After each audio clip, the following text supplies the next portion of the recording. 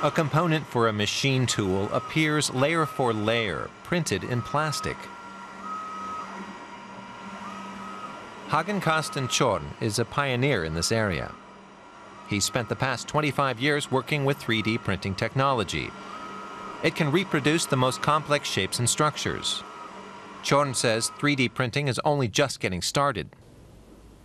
He believes its development will revolutionize the working world. One day, designers won't need to know about conventional manufacturing procedures. They'll just know which component they want to design, and 3D printing will then implement that one-to-one. Designers won't have to think, can it be milled, can it be made with an injection mold? All they'll need to focus on is the function of the actual component. A vision of the future that his team is already living. Here, they're printing individual components of a diving torch. Manufacturing them through printing ensures they're absolutely watertight and ideally suited for the job. But only a small number of torches are being produced. When it comes to the large-scale series production used in the automotive industry or in aircraft construction, things aren't so easy. In major industries, it's quite a long process getting new materials approved. The materials used for injection molds or other conventional forms of manufacturing can't always be used in the same way for 3D printing. As a result, the new technology has been slow to catch on in industry. German industrial giant Siemens has made some progress. These gas turbines are destined for Bangladesh, where they'll be used for producing electricity.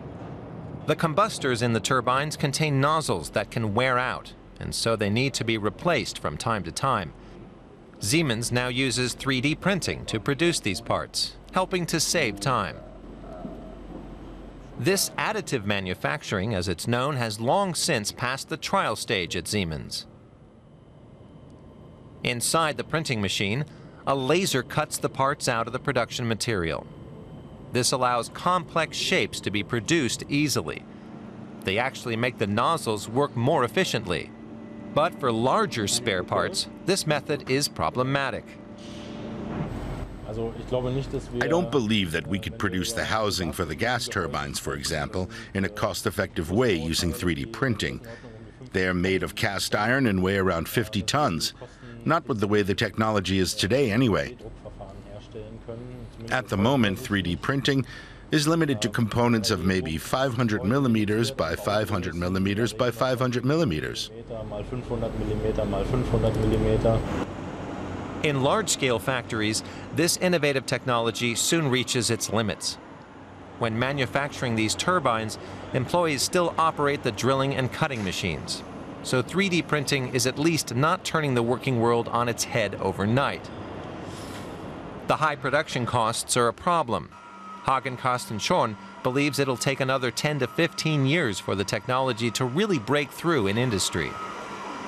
The problem is that a printing machine like this one costs the same as a medium-sized house, so about 200 to 250,000 euros, and every kilo of this material costs around 400 euros. That makes components that are a bit larger much more expensive. Material for conventional injection molding costs about 2 to 4 euros a kilo. 2, 3, 4 Euro pro Kilo. But business is growing rapidly. The 3D printing industry is currently worth 5 billion euros worldwide. That figure is forecast to quadruple by 2020.